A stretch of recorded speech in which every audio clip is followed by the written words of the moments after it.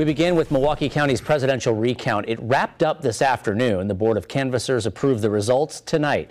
President-elect Joe Biden picked up 257 votes from the unofficial election night results. President Donald Trump, who requested and paid for the recount, picked up 125. That brings Biden's lead statewide to 20,740. Matt Smith has tonight's developments from the Wisconsin Center. The recount ended much like it started. Welcome to Recount Day 7. A seemingly empty 186,000 square foot room inside the Wisconsin Center as the city of Milwaukee ran its final ballots.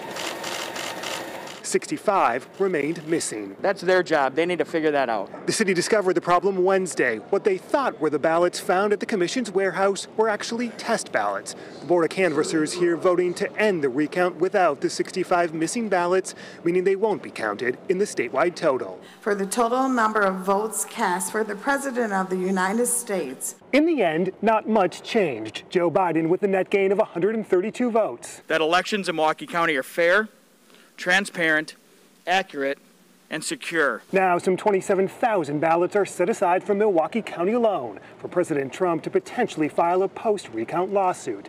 Attorneys representing the Trump campaign declined to comment. I trust that the Trump campaign is looking forward to its day in court. As for the roughly 460,000 ballots that were recounted here, they have left the Wisconsin Center tonight and are back at the courthouse. In Milwaukee, I'm Matt Smith, WISN 12 News. Dane County is the other place in Wisconsin where the Trump campaign asked for a recount. That's being done at Monona Terrace in Madison.